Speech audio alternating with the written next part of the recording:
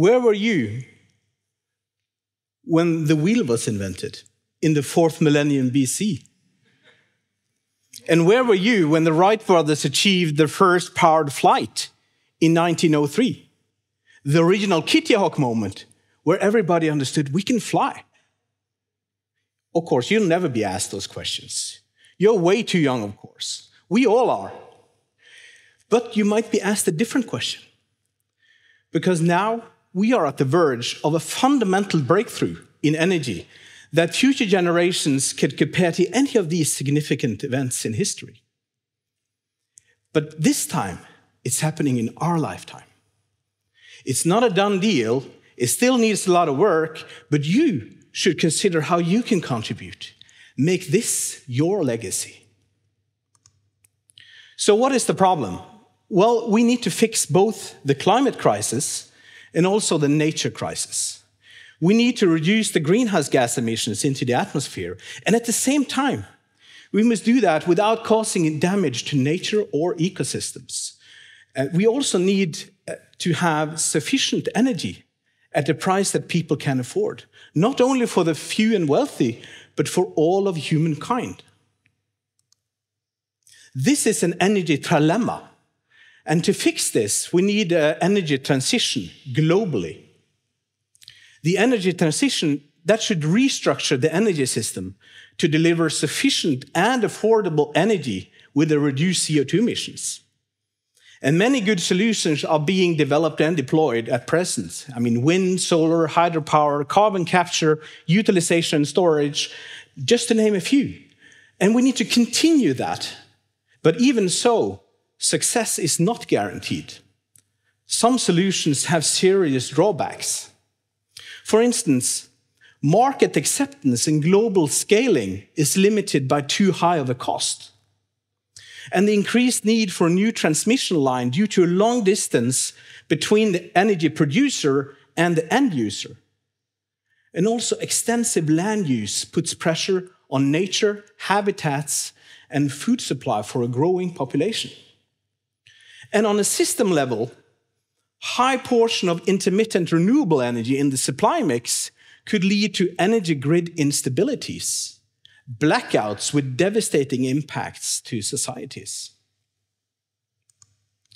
To meet the Paris Agreement emission reduction targets for 2030, we are too slow and too divided globally. And pushing for the 2050 targets, we are racing against the clock. This is a global challenge, and we need then to have a solution that works globally. But we cannot do this alone. We need a balanced approach to the energy trilemma. It needs to come together, industry, governments, and society at large, if we're going to make this a fair transition for all. And I ask you to consider your contribution, because I consider mine every day. I get up knowing that this is the moment in history where we have the potential to change from being part of the problem to being part of the solution. We really can make an impact, and together we can shape the future of energy. So what could save us? Well, we need safe, unlimited energy, sometimes called the holy grail of energy, fusion energy. There is a joke saying that, well, fusion energy is 30 years out and always will be. Well, I think the recent progress and ongoing plans will prove that joke to be wrong. And even if we're close to a breakthrough, the success is not guaranteed. But I have never seen any technology with a greater potential for humankind. So you have probably seen Chernobyl and Fukushima, images of that, nuclear power disasters. That was nuclear fission technology, and not what I'm proposing here. Nuclear fission creates energy when from a chain reaction in which an atom, a large atom, is split into two or more smaller ones. And even if improved and safer fission reactors also could be a part of the solution to the climate crisis, it's important to understand that fusion energy is fundamentally different to nuclear fission. So what is fusion energy? Well, fusion is the process that powers the sun and the stars in the universe. In that sense, you might say that it's the universe's preferred method of converting matter into energy. But reproducing that process on Earth is technically challenging. Fusion energy creates energy when two or more lighter atoms are joined into a larger one. And the end product of the fusion process is helium, which is an inert gas, and large quantities of energy. And unlike fission, fusion is not a chain reaction. It has no meltdown potential and no long-lived nuclear waste. Even if the process itself does create nuclear waste, irradiated components from inside the fusion machine would need replacement. Such intermediate and low-level waste could be handled using existing procedures that are similar to hospital waste. And unlike fission, the fusion process does not create any weapons-grade material. This is important in itself, but could also ease global implementation of fusion and industry scaling. But why should we want fusion? Well, fusion has the potential to be a base load of heat and power to society. And it's not low carbon, it's zero carbon.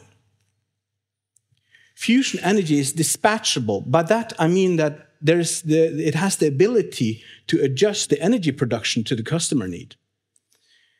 And fusion also has an inexhaustible fuel supply. The fuel is readily available on Earth, deuterium that you find in seawater combined with lithium. And you only need small quantities to generate significant amounts of energy. Just to give you an example, if you take your laptop and take the lithium content in your laptop, and you fill your bathtub at home with seawater, the naturally occurring deuterium in that seawater, and you combine those as fuel into a fusion machine, you will have sufficient fuel to provide all the energy needed for the entire lifetime of an average European. So the process is extremely efficient on resource use. It's 4 million times more efficient than burning fossil fuel. Because of this, the running cost could become low. Yet another thing, fusion could take geography out of the energy equation. It doesn't matter anymore if you have petroleum resources, or if the wind is blowing steady and strong, or if you have a waterfall that you can turn into hydropower. Fusion could bring reliable energy when and where you need it in your local grid. That could circumnavigate power transmission issues and thereby also transform energy markets. In this way, fusion also could improve the energy security for people and societies. For some nations and regions with petroleum and coal-based economy, such a shift could have a profound impact. And at the same time, nations without such natural resources could get an important opportunity. A fair energy transition is characterized by equal opportunities for all. Fusion energy could be a catalyst for that. So I sometimes refer to fusion as democratization of energy. So what does fusion look like? Well, there are several different approaches to fusion. In fact, 98 fusion machines are operating worldwide. And the fusion community is closely monitoring progress and merit of all approaches, both existing and new designs. Well, take fusion by magnetic confinement as an example.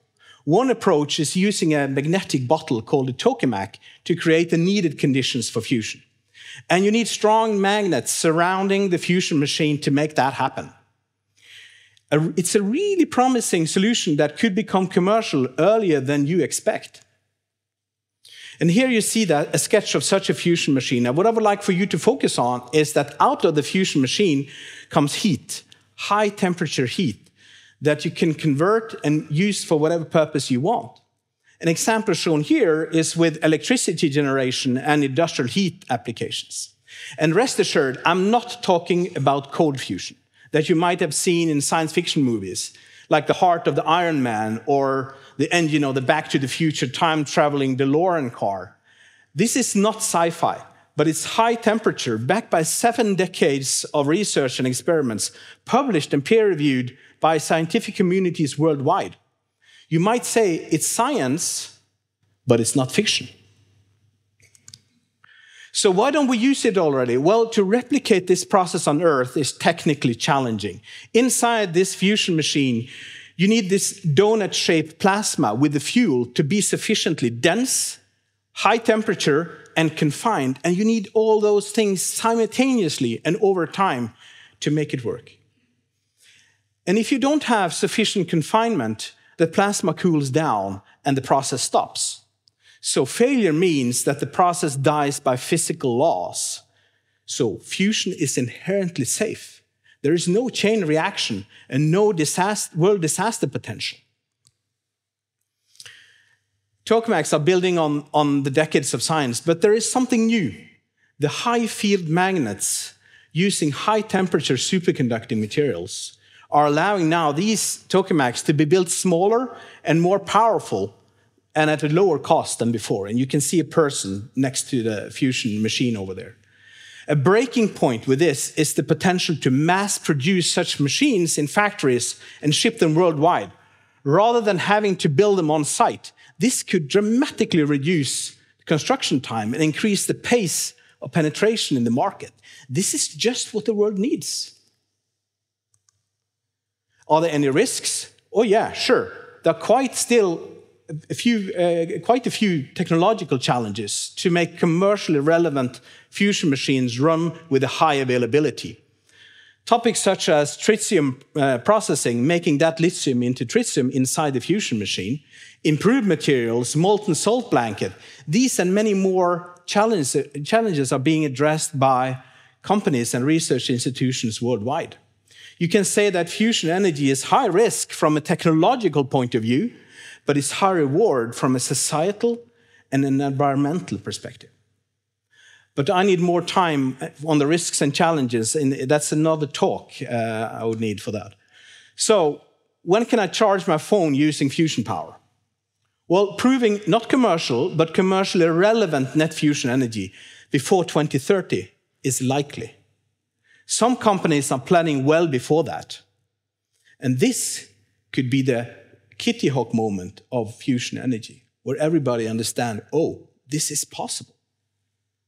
And after that comes the commercial fusion power plants delivering to the grid, and that is likely in the 2030s, perhaps even early to mid-2030s. Okay, so where does that leave us in relation to the emission reduction targets set out in the Paris Agreement? Well, fusion will not make an impact on the 2030 targets. And fusion energy could, if success continues, scale to have an impact in the 2050. But predicting this is hard, as fusion is so disruptive, and impact is relying on the world's ability and willingness to regulate and scale fusion once commerciality is proven. So what is big impact? Well, if fusion could provide electricity equal to 20% of the total energy consumption of the world, that would be huge. Is it likely? Probably not. But bear with me, just use it as an example to see what that would imply. To become relevant, we need to industrialize the solutions. And how fast could we scale? Well, if we set up mass production of fusion machines in a scale like the production capacity of commercial airliners, take the two largest airline manufacturers in the world and combine their production capacity. And then you only consider the electricity output of the fusion machine. That is 40% of the energy that you get out of a fusion machine. How long would you need to mass produce fusion machines in order to account for that 20% of the total global energy consumption? Well, you need 7 years. 7 years of mass production. So if you want to be ready for 2050, you need to build and be ready with mega factories building fusion machines by 2043. And before that, you would have to gain sufficient operational experience from the first commercial fusion machines, do design modifications, consolidate solutions and supply chains, and be ready for mass production. And before that again, you would have to close the remaining technological gaps. The World Energy Outlook by International Energy Agency does not account for any contribution from fusion energy in its projections. Fusion at this scale could help bridge the gap between the stated policy scenarios and the net zero scenario in 2050. It is more than what is needed to reduce the gas demand to net zero levels by 2050. Meeting such a timeline is extremely hard to do, even if commercial fusion should be proven early in the 2030s. This example is not a projection. Just the capital allocation needed would be massive. But it provides some perspective and a sense of urgency. We need to start now. This is what the world needs, also after 2050. We should be willing to grab that opportunity, even at a smaller scale. It's a high-risk, high-reward business opportunity for the good of humanity and as a legacy for generations, for those who would like to shape the future of energy. I grew up on the west coast of Norway. And on the countryside there's a tradition that you should try to pass on your farm to future generations more prosperous than the state it was in when you inherited it. The same goes for the planet.